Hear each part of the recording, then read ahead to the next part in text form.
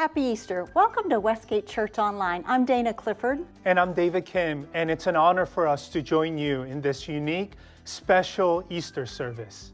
For the next hour, we're going to worship, pray. There's a cool story for the kids, and Steve's going to teach from the Bible. As we begin this worship service, we just invite you to not just watch the service, but participate in every way. As we sing, please sing along. For the kids' story, children, just come up to the screen, and as Steve teaches from the Bible, open your Bibles and read along. And this will just make your experience a lot richer in every way. And don't forget, we have pastors for you on our online chat feature. We'd love to pray with you or any questions that you have. And if you're new, we'd love to know that you were with us. Just click that I'm new button and give us a little information about yourselves. So now we want to invite you. Let's worship Jesus Christ, the risen one.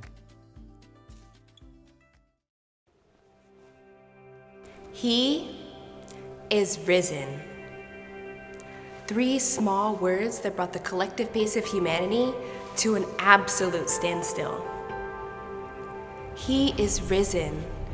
3 words that shattered prisons, words that shook the earth's foundations, words that transformed a sense of utter despair into cries of pure joy and ecstasy.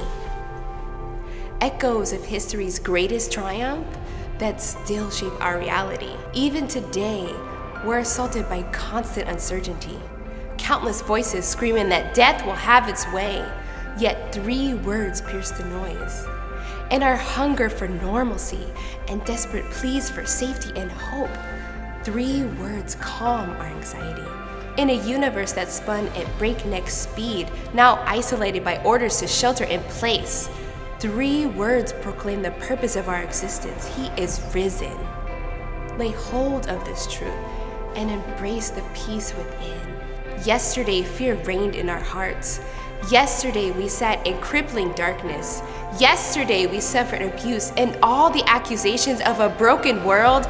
But today, our King, our healer, our defender is risen. And this reality doesn't merely accompany us on a meaningless journey. This changes everything.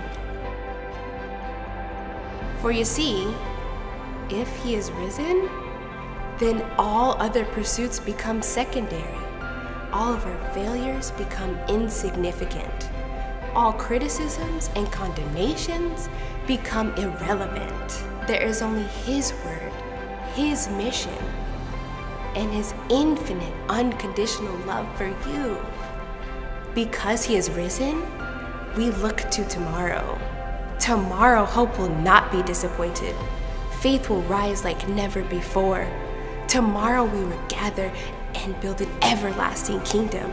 Tomorrow and every day after, we will dance in the radiance of a redeeming Savior who crushed death and set us free.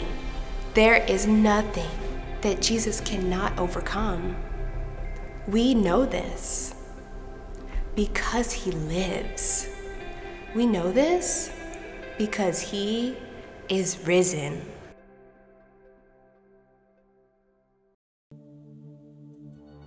Happy Easter! I want to encourage you all to sing along with us as we worship and celebrate the risen King.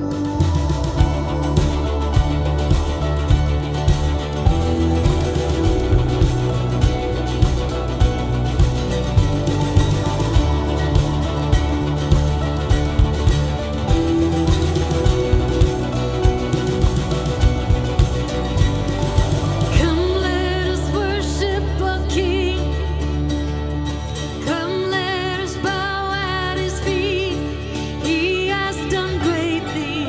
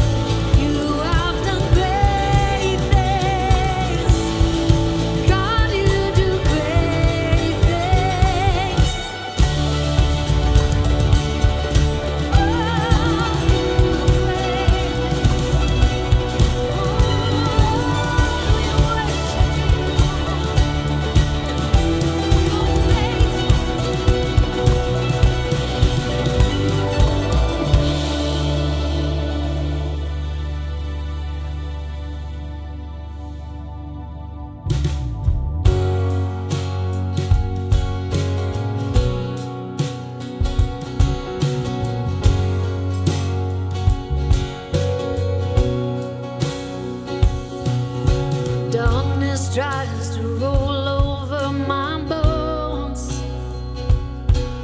Sorrow comes to steal the joy I own. Brokenness and pain is all I know. I won't be shaken. No, I won't be shaken. 'Cause my fear doesn't stand a chance when I stand in your love. No, my fear doesn't stand a chance when I stand in your love. My fear doesn't stand a chance when I stand in your love.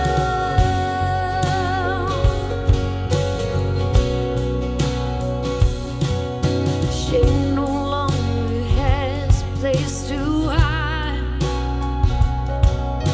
Now I'm not a captive to the lies. Not afraid to leave my past behind. No, I won't be shaken. No, I won't be shaken. 'Cause my fear doesn't stand a chance when I stand in your love. My fear doesn't stand a chance when I stand in your love. My fear doesn't stand a chance when I stand in your love.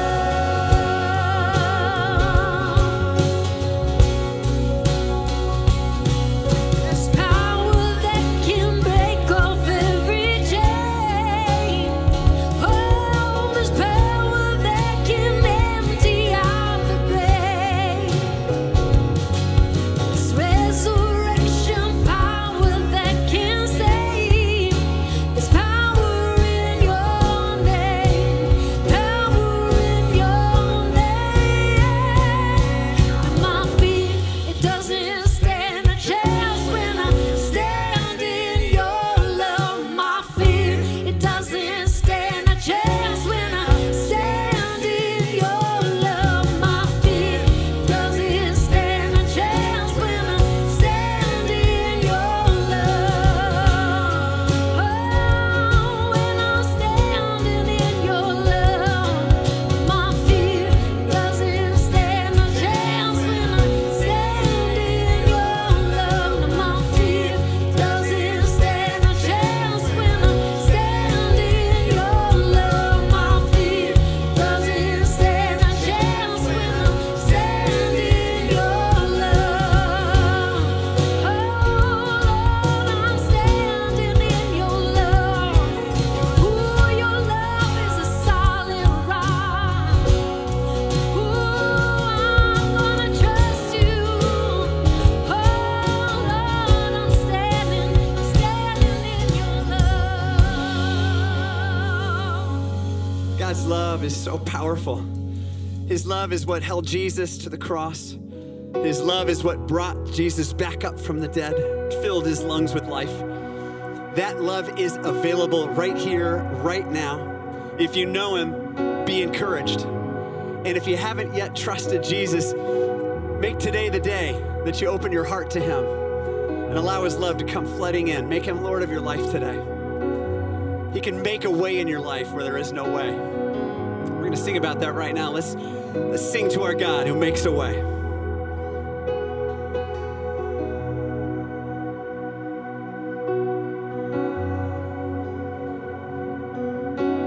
You are here. Every voice, sing out. You are here, moving in our midst. I worship you. I worship you. You are here, working in this place. I worship you. I worship you. You are here. You are here, moving in our midst. I worship you. I worship you. You are here, working in this place. I worship you.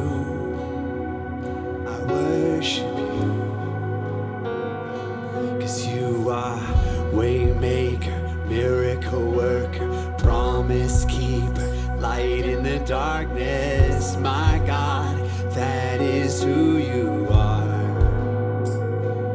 You are waymaker, miracle worker, promise keeper, light in the darkness, my God, that is who you are.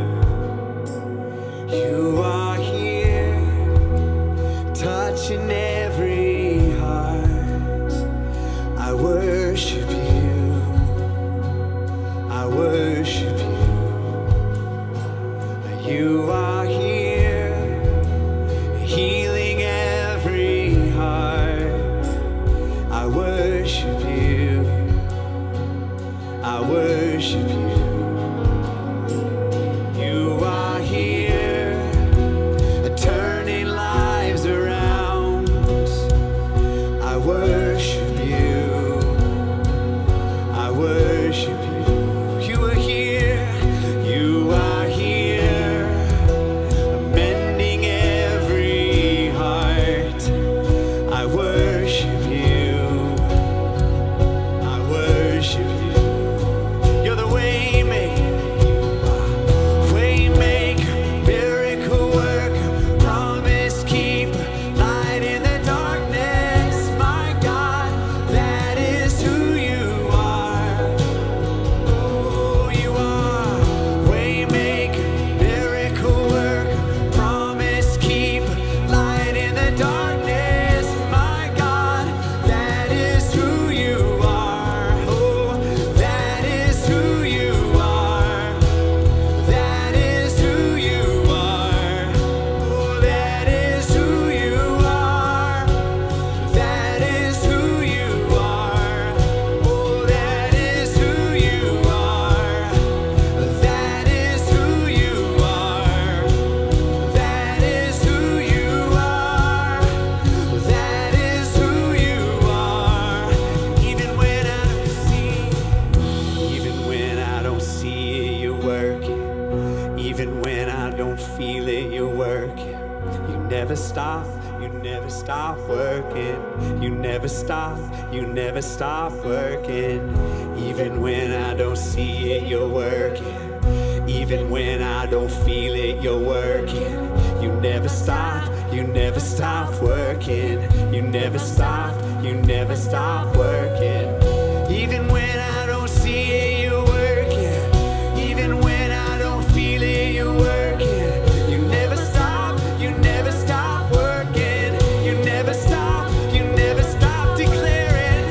Even when I don't see it, you're working. Even when I don't feel it, you're working. You never stop, you never stop working. You never stop, you never stop. You are waymaker, miracle worker, promise keeper, light in the darkness, my God, that is who you are. You're the waymaker, you are waymaker, miracle worker, promise keeper, light in the darkness, my God, that is who you are. Oh, that is who you are. Yeah, that is who you are. Yes, it is. That is who you are. That is who you are. And always will be, Lord. Yeah. Oh, that is who you are. Oh, that is who you are. That is who you are. Oh, she's who you are. She's who you are. God, thank you that you're the way maker. Lord, you're the one who shuts the mouths of lions, God. You split seas open. God, you calm wind and waves. Lord, thank you that you could bring us hope and peace right here in this moment. And God, we ask you would bring an end to this pandemic. Lord, that you would heal our land and that you would bring us back together, and that many people would come to know you and cry out for you. God, thank you that we can have this hope and it's secure because of the resurrection. Thank you for this hope we have. We celebrate you, Jesus. And we praise you, and we pray all these things in your name. Amen.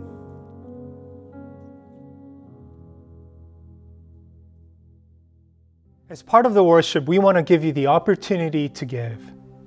And thanks so much for so many of you that have already given. And kids, wow, way to go. We're so thankful for how you gave by doing the art pieces behind us. Because of your generosity, we've been able to serve our community in super cool ways. Number one, we've been able to provide food for families in distress. And number two, we've been able to buy breakfast and coffee for our frontline medical workers. So if you're prepared to give, we've made it super easy. You can use the app, or you can text to WG Saratoga or WG South Hills 77977. And now, kids, it's time for you. It's story time with Dave. And now it's time for Story Time with Dave. Woohoo! Hey everybody, it's time for Story Time with Dave. And it's me, Dave. Listen, this is the time of the service where we are going to be reading an awesome story for you kids. So, if there are kids in the room, if there's any kids, I would love for you to come a little closer and get down real close to the TV. Not too close though, don't want to make your eyes go crazy. And I'm going to read you a story, and I think it would be awesome if you just came forward. So, now, before we get into the story, I got to ask you a question. How many of you are ever scared of anything? Anybody here ever scared of something? Like when you're going for a walk and there's like a big dog and it kind of jumps because it's excited and you're afraid it might scratch you? Or like at night. Anybody here ever a little afraid of the dark? I know I am. For the longest time, I thought that Darth Vader lived in my closet. Yeah, I know that's crazy. He just sublet it, really. It's more like a vacation closet for him. He would come and go, so he didn't live there. Anyway, I was a little scared of the dark. Or how about this? Here's something else that scares me. When you go into Costco and you don't have a list, but you know you're going to come out with $200 worth of stuff anyway, that's terrifying. Or how about this? The thing that scares me the most? People who like black jelly beans. Yeah, they're the real monsters. Anyway, that's not what this is about. I'm here to read you a story about what it means to be scared. And so I wanted to read you one of my favorite all-time stories about being scared. It's a lovely book called Can't You Sleep, Little Bear? And I guess for Easter it would be better if it were Can't You Sleep, Little Bunny? But bears and bunnies and beets and Battlestar Galactica, pretty much all the same thing. And so I thought we would just read this story because bears and bunnies are pretty much the same thing. They're both furry and fluffy and deadly. So yeah, no, that's not true. All right, so this is by Martin Waddell and Barbara Firth, and it's called Can't You Sleep, Little Bear? And this is the abridged version. Okay. Once there were two bears, Big Bear and Little Bear.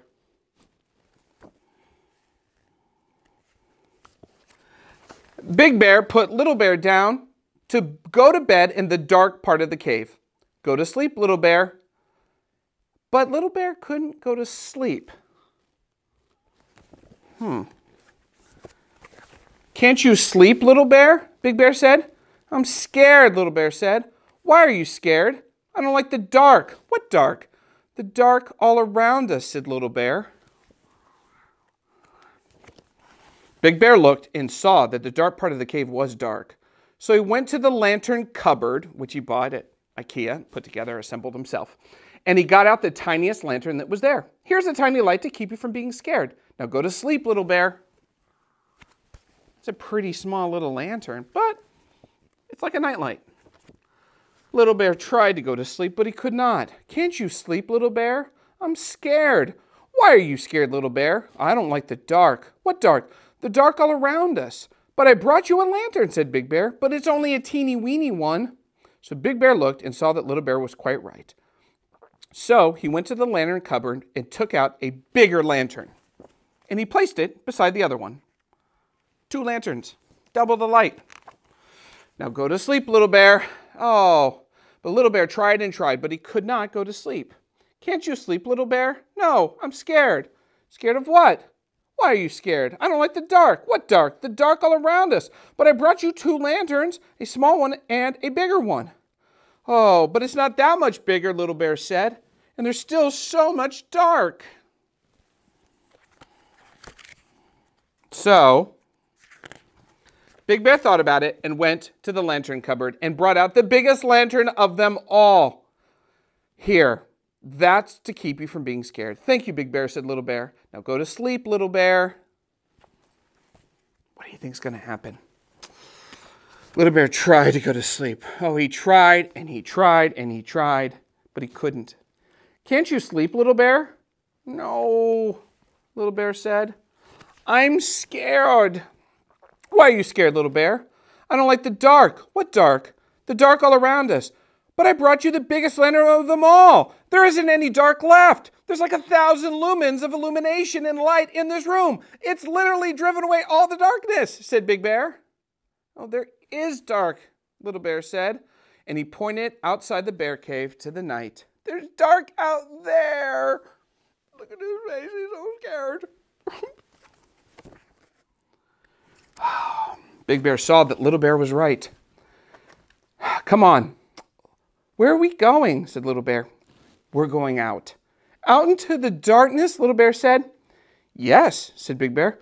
But I'm scared of the dark. But there's no need to be. Little Bear took Big Bear by the paw, and Big Bear led him out of the cave into the night. Out into the dark. Oh, it was so dark. I'm scared, Little Bear said, cuddling up to Big Bear. But Big Bear lifted up Little Bear, and he cuddled him, and he said, look at the dark, Little Bear. And Little Bear looked. I have brought you the moon, the big, bright yellow moon, and all the twinkly stars to drive away the dark. Oh. But Little Bear did not hear anything that Big Bear said, because he had died of fright. No, I'm kidding. Because he had fallen asleep safe and warm in Big Bear's arms. And with that, Big Bear took Little Bear down into the cave to put him back to bed.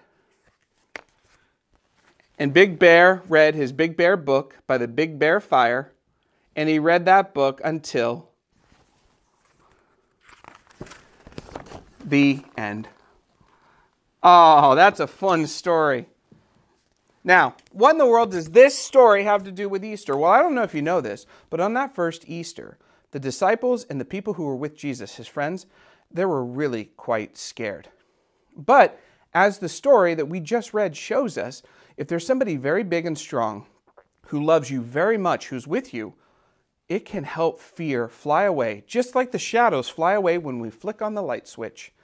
Now, my friend Steve is going to talk about the story of Easter and how Jesus really is like that big, strong person who's with us, who loves us very much. And so, because he's so big and strong and powerful, and because he loves us so much, we actually don't need to be afraid. We can actually have peace. So my friend Steve is going to talk about that now. And it has been so great being with you. Thank you for having me here, and thank you for letting me read this awesome book with you, and have a happy Easter. We'll see you later, kids.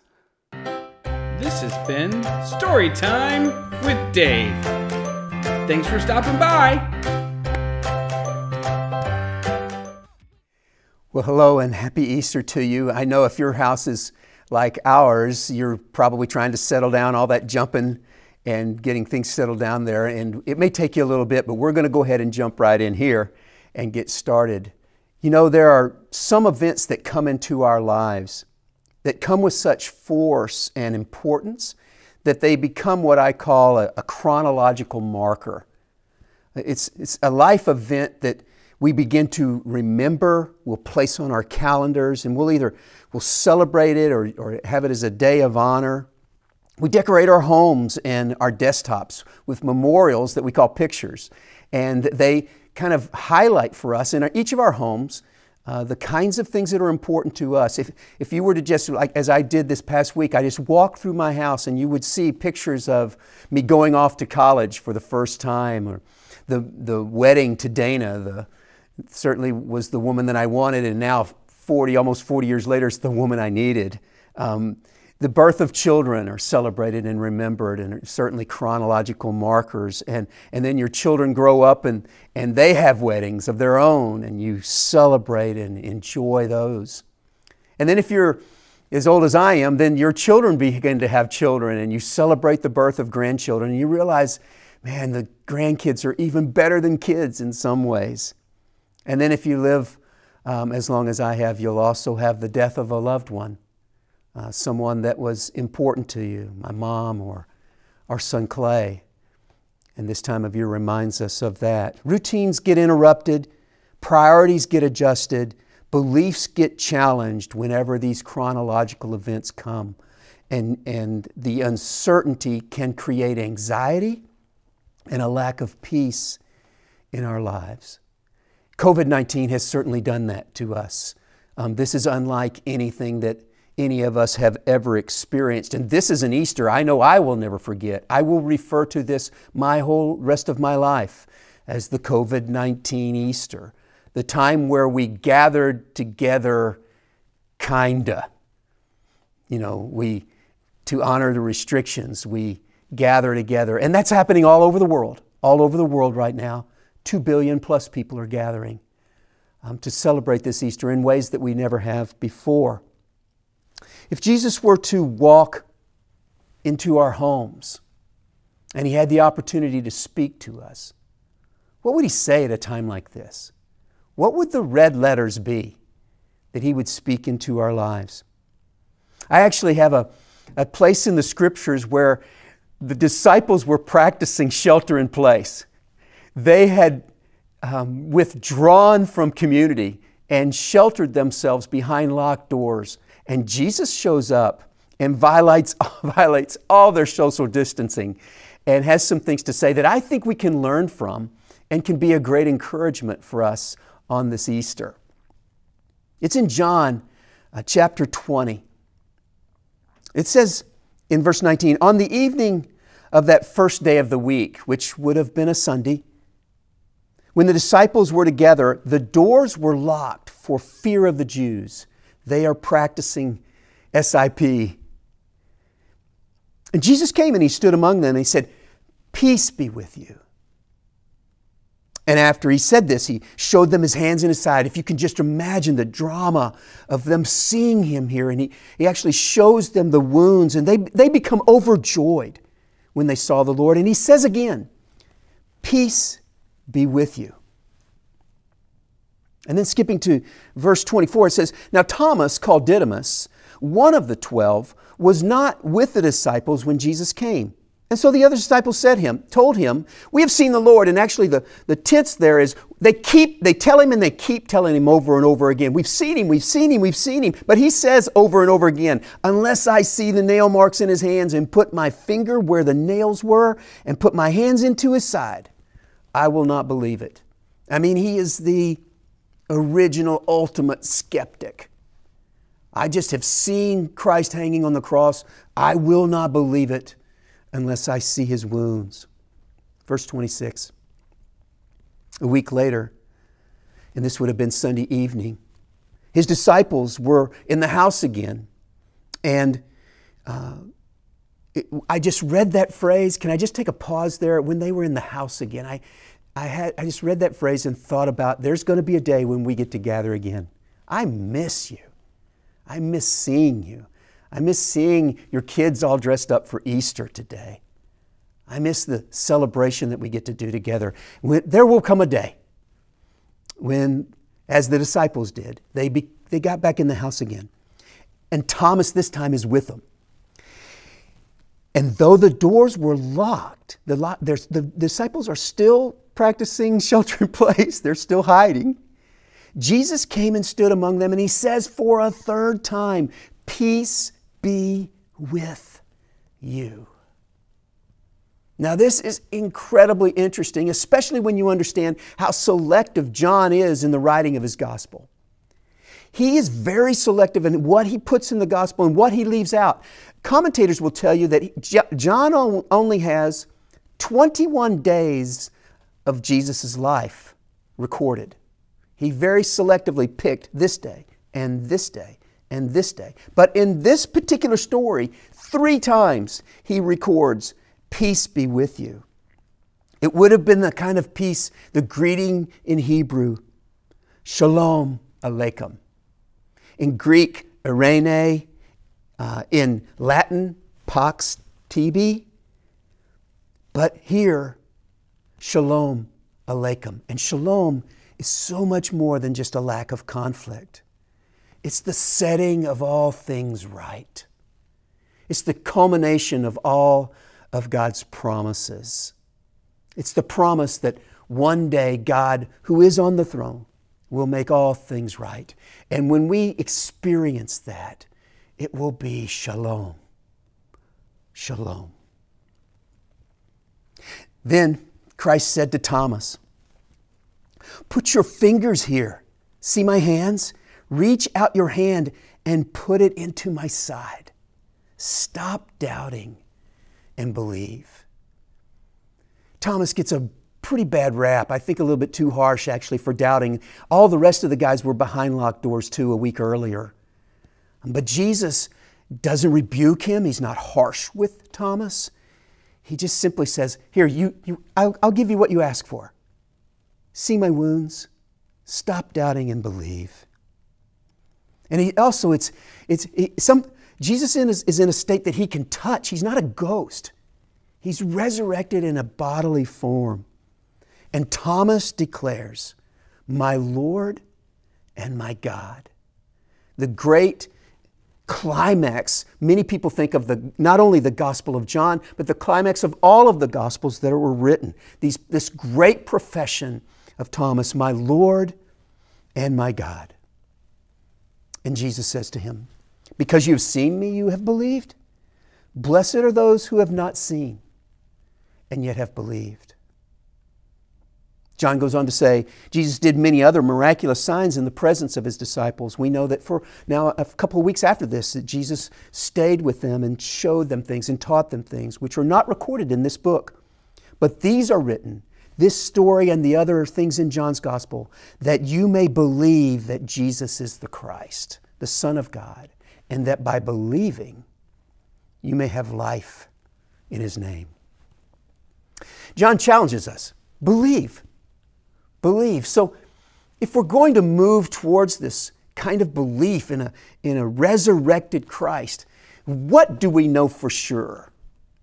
Well, there are several things that we know for sure. Historians agree, almost all historians agree, that Jesus was a first century Palestinian Jew that was born and lived under the rule of Roman law and power.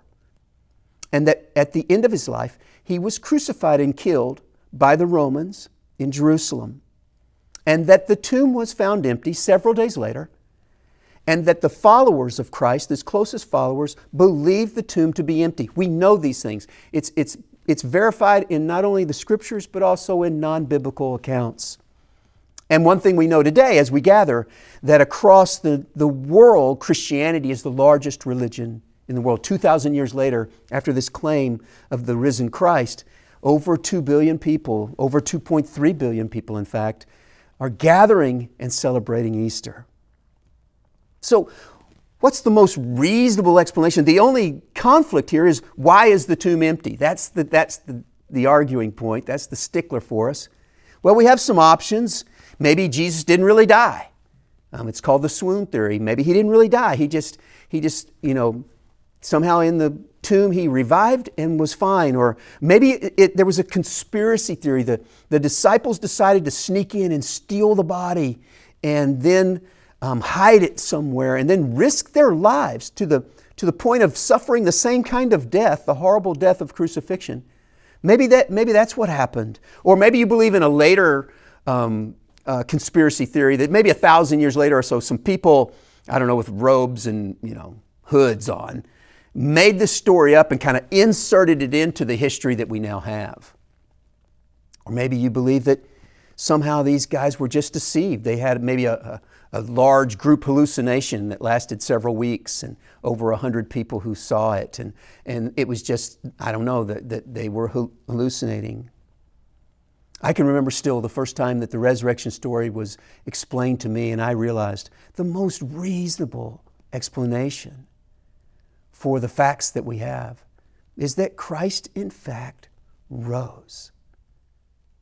And because he rose from the dead, he is who he said he is. And He is the person who can offer us peace. But you, here with us now, how do you find peace? What are the options available to you this Easter? Well, you can, I guess, embrace what I'll call a karmic religion. It's a religion that believes we're on a system of cycles, and that our existence now is just a cycle, a refreshed cycle of a life that we had earlier, and now we're cycling again. And then all of the things that happen to us, whether we're sick or not, whether we've lost our job or not in this coronavirus, all of those kinds of things are just things that happen to you because of karma. They are just, you're getting what you deserved from an earlier life. You have embraced a lifestyle and a worldview of cycles. Not much peace there. Or you could embrace a lifestyle and a worldview that's basically says life is an illusion. You can rid yourself of desires, and if you can just get rid of those kind of desires and embrace the fact that we're not really here, this doesn't really matter, we're not, it's all, just an illusion that we're facing here. If you can detach from the reality of what you're experiencing, then maybe you can find peace there, but it doesn't sound like it's very peaceful. Or maybe you can just try harder, just get tough, just buck up, or as they say in Texas, cowboy up. Just get tough and get on it, and realize that you can somehow get through there. Be strong. But I've never been that strong. Or finally, you can just resign yourself to the fact that there is no God, that we are just a product of time and space and chance. And the things that you're experiencing is just because if it's bad, you're just unlucky. There is no God. There is nothing after this life. There is no hope of something better. There is no meaning. Whether it's cycles or a detachment, trying to be strong or resigning, all of these these worldviews are like straining to reach up, to somehow reach up and touch God. That we can somehow reach to Him if we just try hard enough, if we're just good enough, if we can just do the right things and say the right words, that we can somehow find peace. We can reach this God who is so hard to find. But the picture of Christianity is quite different. It's not a picture of us reaching up to God. It's a picture of God reaching down to us, stooping down and becoming man, taking on flesh and blood, experiencing life, and then dying for us, expressing the full extent of His love for us, and that while we were His enemies, He dies for us. Not just in theory, but in reality. And He demonstrates that historical reality of His resurrection by offering us peace now. This is what we call the gospel. It's the hope of Easter. It's why today is our Super Bowl, those of us who claim Christ. We see the gospel really all over the writings of the Bible and in the New Testament particularly, but one of the places where it's actually very concise is in John 1:12. It says there in John 1:12, "Yet to all who received Him, to those who believed in His name, He gave the right to become children of God." Now just emphasizing three particular words: to receive, believe, and become. What does it mean to receive? It actually means, and to recognize that the gift of peace, the gift of salvation in Jesus Christ is that it is a gift. It is not anything you earn. It is something that is given to you, held out to you, for you to embrace and receive. God comes into the world and bears our penalty, pays our debt, that we might have a relationship with God. And He suffers on our behalf. And we need only receive that. Receive that. And then believe. What must we believe? It says here that we must believe in His name. Well, His name is Jesus Christ. What does His name reveal about who He is? First, Jesus means the Lord saves, or Savior. We recognize that Jesus alone pays this debt. He is the one who can satisfy God's desires and designs for the distance between us and a holy God. He is, in fact, the Savior of the world.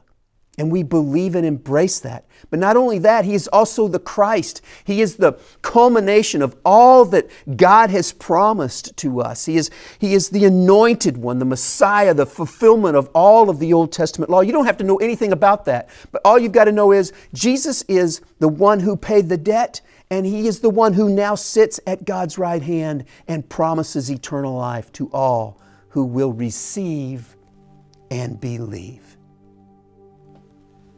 And then become. If we do this, it gives us the right to become children of God, adopted into God's family, embraced as His very own.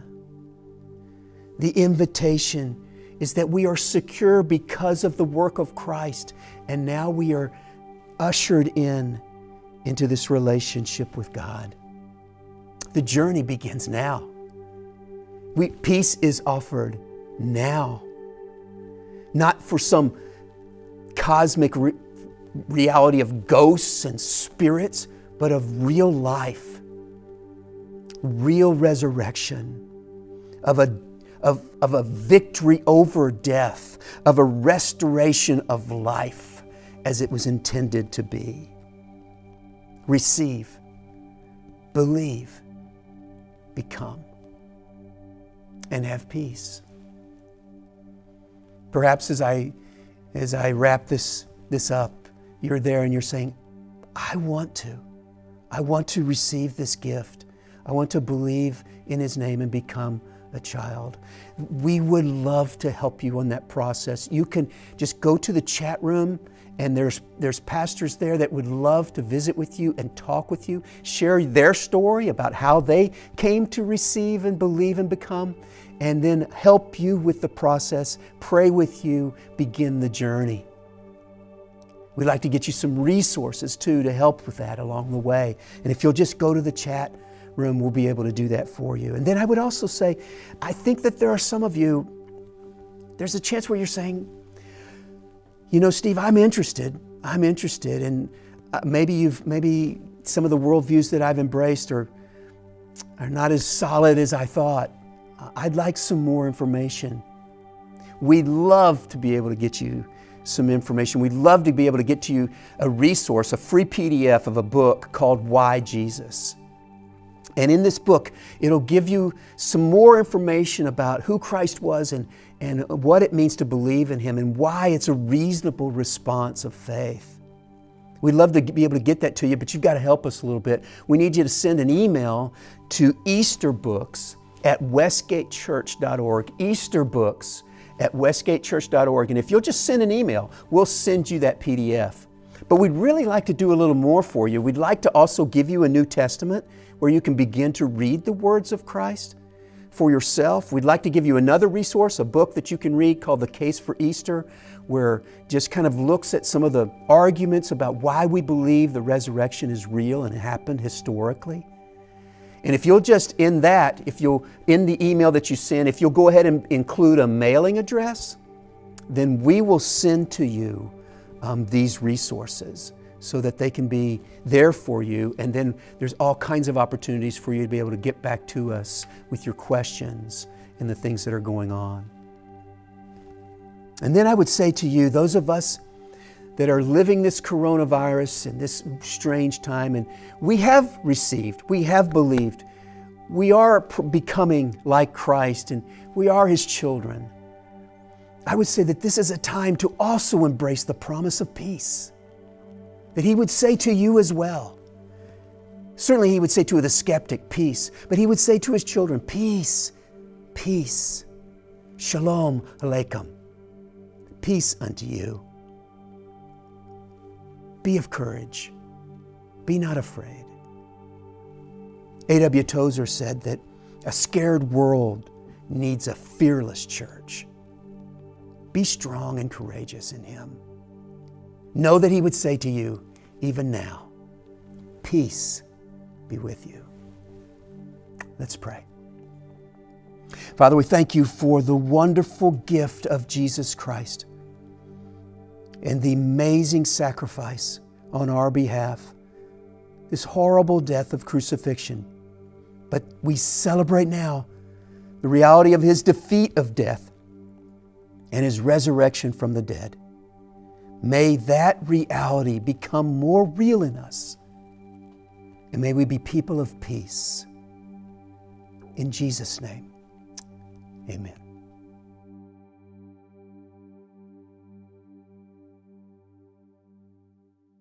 Well, let's celebrate the peace that we have in Jesus today. You've got permission to dance if you want. Get up, clap, sing along with us. Let's worship the risen Christ.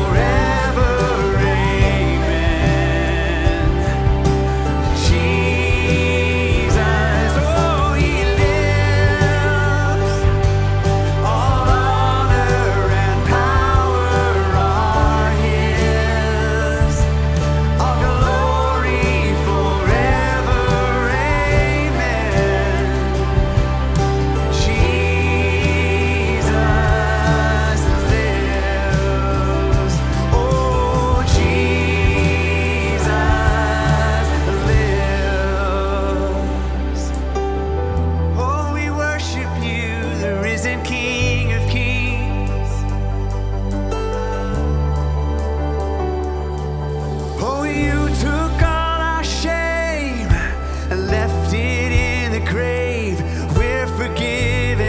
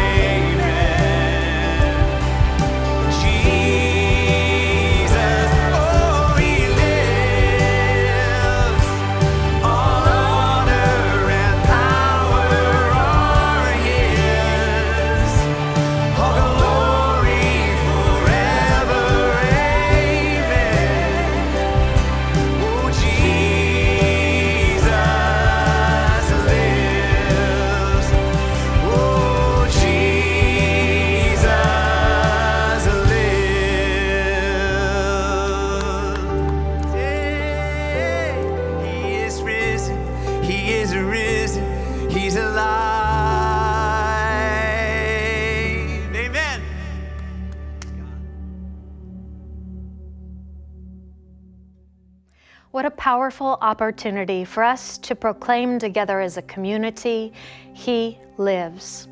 If you're ready to move forward with your next step of faith, to do as Steve said, to receive, to believe, and to become, would you go ahead and click respond? We want to walk with you in your next steps.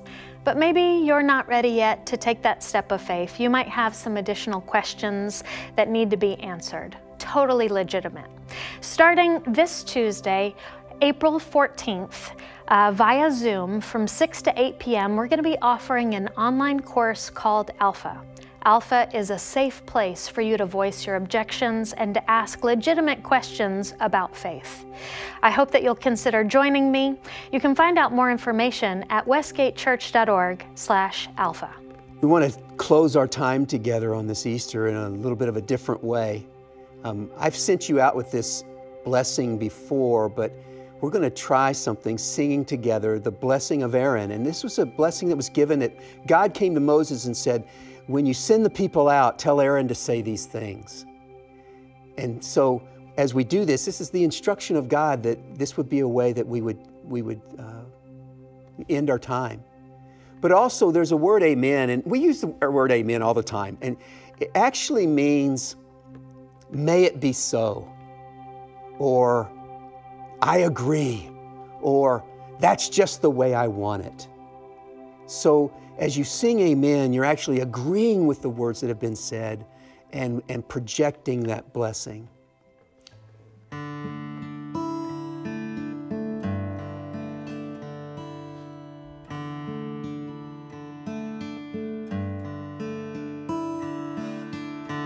Lord bless you and keep you. Make His face shine upon you. Be gracious to you. Lord turn His face toward you and give you peace. Lord bless you and keep you. Make His face shine upon you. Be gracious to you. Lord, turn His face toward you and give you peace. Amen. Amen. Amen. Amen. Amen. Amen. Okay, now I'd like to invite you to sing with me. If you're uncomfortable singing, you can just speak it over the people that are dear to you, maybe the people that you're watching with, and speak this blessing, sing this blessing over them. Let's sing it together.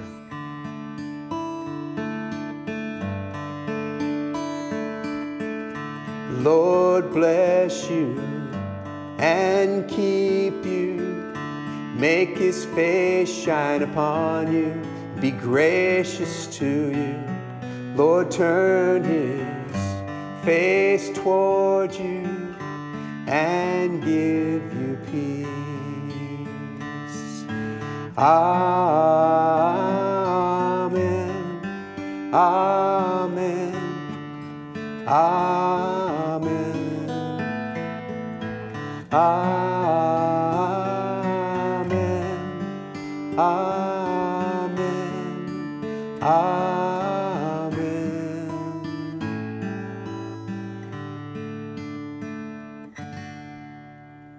Peace unto you. He is risen. He's risen indeed.